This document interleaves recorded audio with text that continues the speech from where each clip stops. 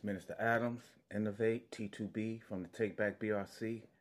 Haven't been online in a few days. I saw the comments. I'm gonna react to the comments later after I upload this video. Salute to everybody that watched and that give input, because that really helps me know what stories to tell. Because sometimes, man, when I was thinking about stories to tell about this, I was like, damn. Like I had to, like, you really got to sit back and meditate. I was like, damn. Like, I forgot all that shit. Like, I've been in the world, and I really, it was like when I try to recollect what happened in there, it's like no sense of time. It's just different stories. It's like somehow I didn't know I was doing it when I was in there, and I didn't even know I was doing it until I tried to recollect the stories. I was blocking out the time. I was doing stuff, maybe, but and this is why. We just don't realize what we're doing. That's one reason I like doing this, whether you in or whether you out.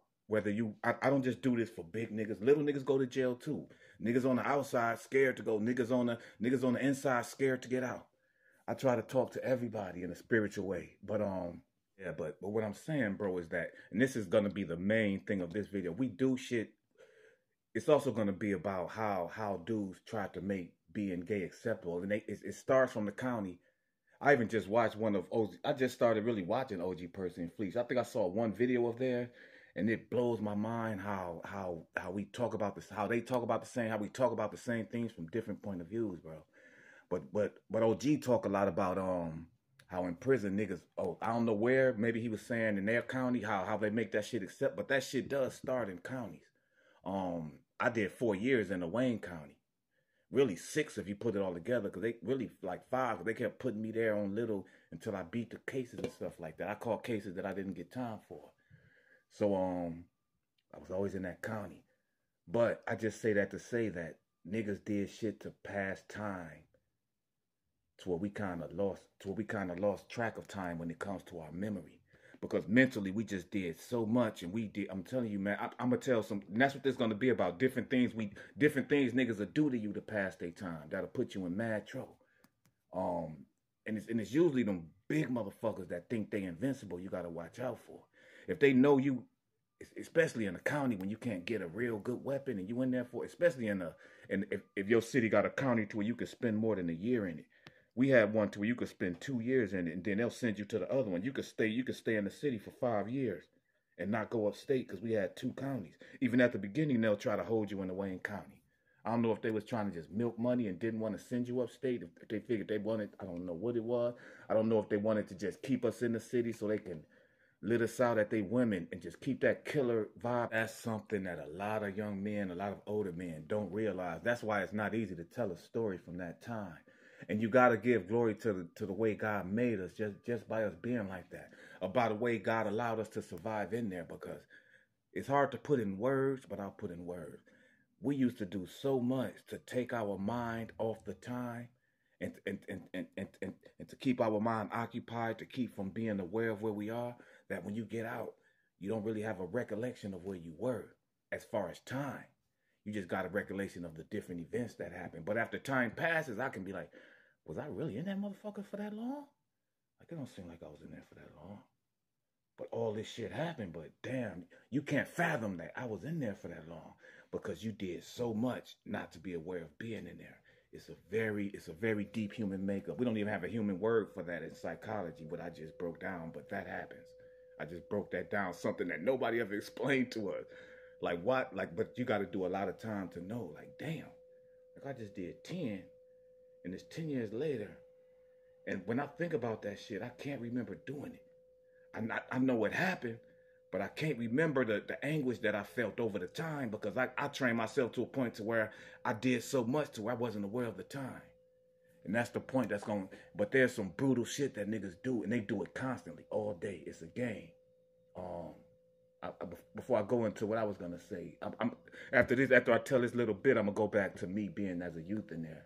I mean, this is one of the most dangerous games. I'm going to give you some stuff I hinted in my last video that I didn't cover. If I do that and you be like, what do you mean by that? I'll cover it in my next video. God will make me sensitive to it.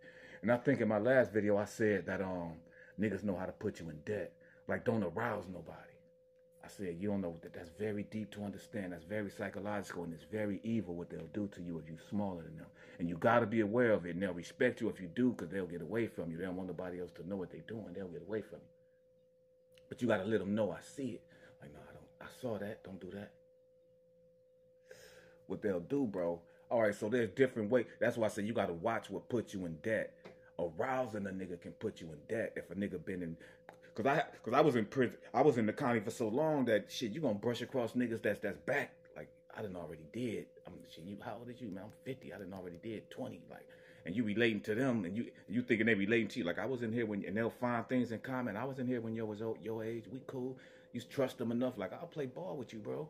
And you playing ball with them, and you checking them, and you realize like his thing getting hard as you checking him. And if you don't check that, like bro. If I ever see that, like if I ever see that, you can't never come around. If you don't check that, in their mind, they're going to keep praying about, because in their mind, they're going to be like, he owes me. Like, he know I've been down for this time. In prison, this is how they're going to play you. He owes me. He knows I've been down for this long, and he aroused me. And they're going to set their mind up. That's the most dangerous booty bandit. That'll won't take it, but it'll just set his mind up to justify taking it, and he'll do it, and he'll do it in such a melodramatic way, such a subtle way, like a serpent. I'm like, the devil be in these niggas. The devil was in me. You open yourself up to the devil. I was a liar in there. I was lying. Old niggas had to tell me like, don't go upstate lying like that. I was creating so much gossip and shit. That was one of my powers was creating gossip, to where you create so much gossip that nobody know the truth. I was doing the art of war before anybody ever knew it. I'll go, man, but I ain't gonna stray off subject too far. But man, so you playing ball with, so you'll be in prison with a nigga, and he'll be your celly, and he'll be wrestling with you and playing with you, and if you notice that it's arousing him, and you don't check it, like bro, nah, like what you thinking about, bro? I've done it like that before. Like what you think about? I check it in a way that doesn't offend, but that let you know, like I saw it, and I'll be like, all right, man, I'm out. And then you'll see me just playing you off, like nah. You'll see me with different people to where I'll make it scared. I'll make you afraid to approach me. I'll go to somebody like, man, I'm trying to bring you to a crowd. I'm trying to build a team, so I'm building with you to try to see if you're cool enough to come into my team. You violate, you'll see me with my team. Like I wasn't no nigga I was a nigga that'll protect, but I wasn't one of them niggas. Some niggas will hold that anger against you. Like, if I check it on the spot and you cower out, I can let it go. But some niggas, they need a certain amount of retribution. So, but don't be fucking around with them freaky ass niggas, bro. Trying to play around with them niggas or wrestle around with them niggas. And if you notice they not doing it to train, or if you notice y'all not really shooting ball and y'all giving each other boundaries, only having contact when somebody got the heart to go to the rim, you ain't defending no nigga like that. You like, nigga, come to the rim. You real niggas under the rim. Like, I dare you to come to this motherfucker. Ain't no 5-second rule.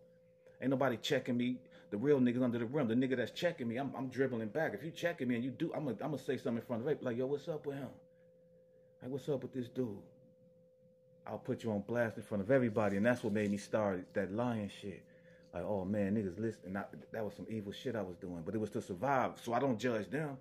No sin is worse than the other. Lying is more immoral than what they was doing, and to most people, shit, in a certain way. Like, as far as letting you in my presence, no, it ain't. They the same. I don't want a liar or a booty bandit in my presence. But I'm just saying, watch how niggas put you in debt. You don't just get put in debt by sitting at the poker table, the domino table, the tump table, the chess table, the checkers table. You don't just get, and we played them games. I used to cut these up. And we used to cut these up. And we played them games like that. I was going to show y'all something, but I'm going to do that in another video. That's why I have that on things we did to entertain ourselves in jail. But I saw something online today that led me to come this way. So shit, you lose money in fucking any of those areas gambling. You think that's the only way a nigga gonna be like, because nigga gonna be like, all right, now you know how I want. You don't know if a nigga gonna be like, I want my money back like this. And that same type of mentality is gonna justify it to themselves. He owes me. And they're going to put you in a position, 3 or 4. I used to think like, man, they're going to have to kill me till you hear a nigga like 4 cells down, bigger than you, struggling, like they in there wrestling or something. Then you hear that nigga get gagged. Like, oh, he quiet. Then you hear it. And I think that happened, but man, I used to hear them niggas doing that, bro, and that was the most sickening thing to me, to hear another man doing that. I hate to even have a smile inside of my face when I say that, cause that makes, cause I used to just try to trip on it. That's how I passed, but I passed my time on every little increment, doing every little thing, and that's what makes jail dangerous, cause you can just become a way for a nigga to pass his time. That's what you got to watch out for. Like, I can't become a way for a nigga to, you interact with a nigga and he passing his time interacting with you from the jump, watching your body language, watching everything he not in jail now, he with you. Watching your body language, watching you talk. Now you done said something goofy. Now he like, oh, you done said something offensive. Now he checking you. Now he's plotting for 2 days on how to beat your ass. Then he beat your ass. Now he's going around making sure nobody. He done spent the week off. You done took a week of that nigga time off just by interacting with him, and you don't know him. You got to be careful. Niggas will use you to pass their time.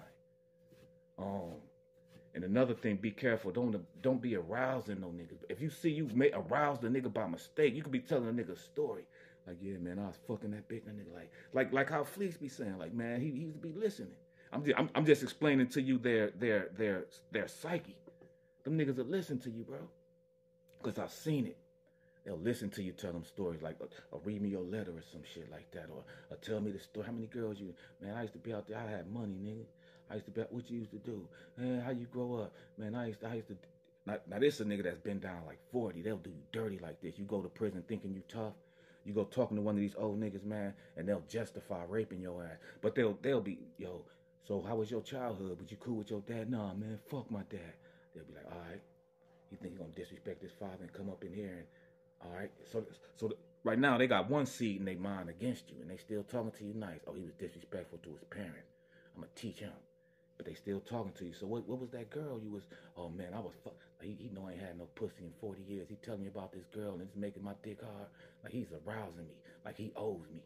He owes me, and they'll justify to themselves raping you to their conscience, so they can keep doing it to other people because they know in the past they burnt their conscience out,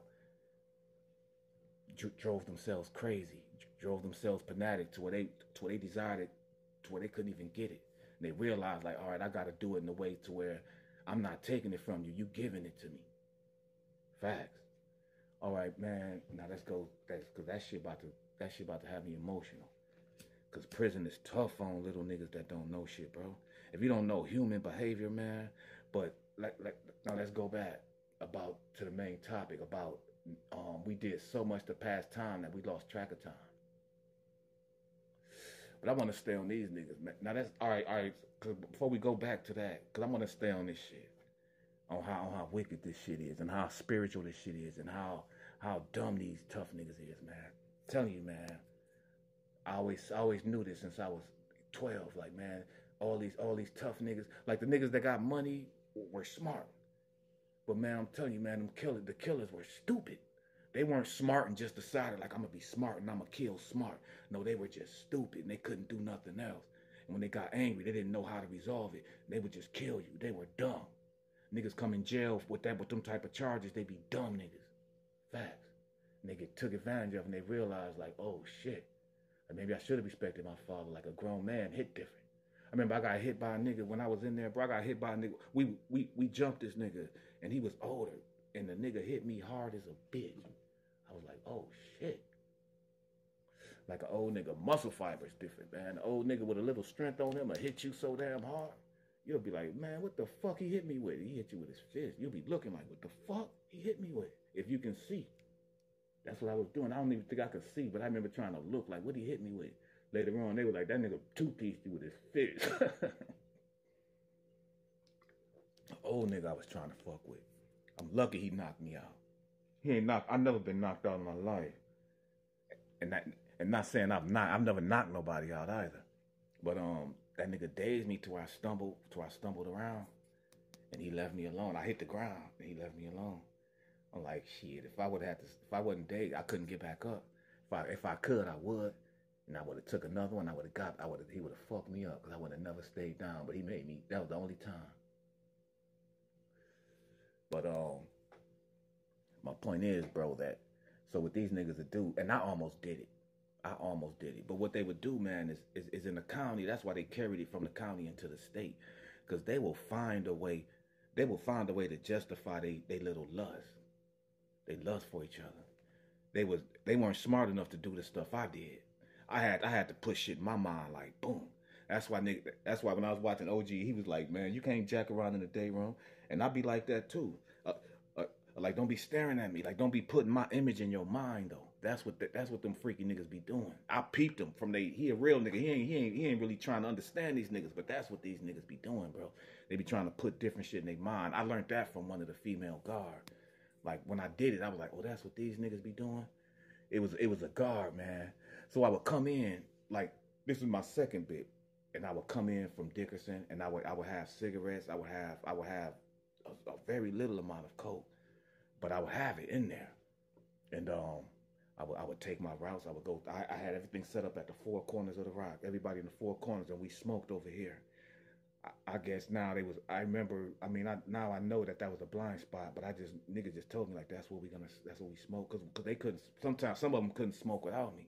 Like if I give it to you and let me know when you smoke. Especially I'm just giving you cigarettes, because if I get to the bottom of what I did, then sometimes I could be smoking my cigarettes and I could taste it, and I'll be like, I gotta get this away. I could taste the coke in it because I had everything in the same glove finger.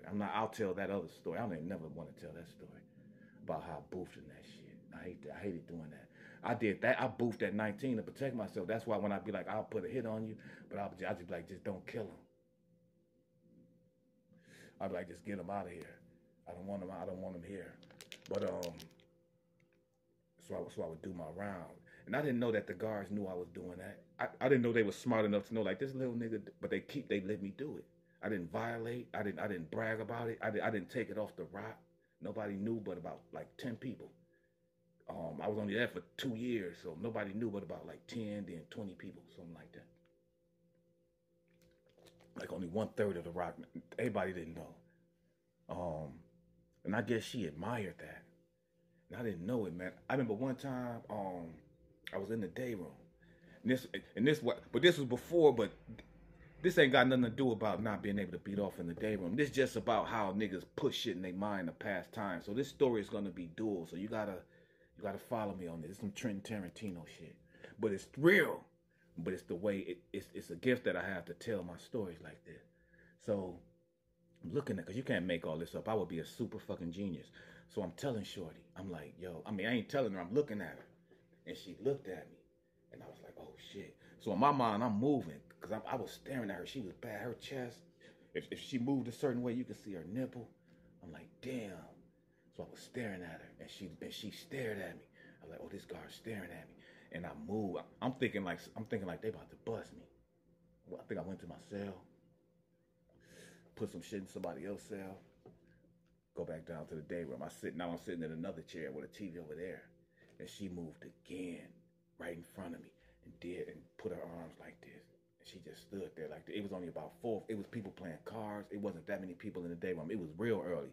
No, it was real early, because I think I was about to go to work. So when she looked at me, I was like, I'm about to go to work. So I went to my cell and I was like, yo, hold this while I'm at work. So I went back down before I went to work. It ain't that many people there. And she stood right back in front of me and put her arms like this. And I could just see both nipples, bro. And I was like, boom, bang, bang, bang, bang, bang. Off the rip. I got up, tried to still keep that feeling. I didn't want her to see me like, so as soon as I saw it coming, I got up and turned around. And I shook to my cell like, I stumbled to my cell like Forrest Gump, nigga, like I haven't done it. I'll tell you later. Like I learned from the county not to masturbate. I learned as a kid from the juvenile jails not to masturbate too much. You can drive yourself crazy, and that's gonna lead into the story on how these niggas started playing them games, and they would play faggot games just to make it cool, so they can get that release. Then they'll put you in their mind. They'll put each other in their minds. That's where I'm going with this. See how beautiful, see how deep that is. I ain't gonna say it's beautiful, because it's some savage shit. But the way I told it is beautiful. So I went to the cell. So she used to come to my cell. She'll walk by my cell, and I wouldn't do it to her a lot, but I would wait. I would wait about like maybe 6 weeks, and she'll be like, and she'll know. She knew she was smart as hell. I guess she'd been around so many prisoners, So I ain't never seen one like you that got a savage side but such a nice side. Because I would help the people and I would help people too. I, I would have a group of people helping them and they'll be ear hustling and they'll be like he ain't selling drugs to them. Like he telling them about God. Like, who is this little nigga? So he's surviving off everything that he has because he's little. Like I survived off my hustle and off my wisdom. So sometimes she'll come by and I'll be like, can I see that? And she'll be like, and she'll do her chest like this right in front of my cell. And I'll be like, that's all I need right now. Like, I ain't gonna beat off right in front of you. I'm like, I just needed a picture of that good looks. And I would just keep a picture of her in my mind. And man, she got me through so much time.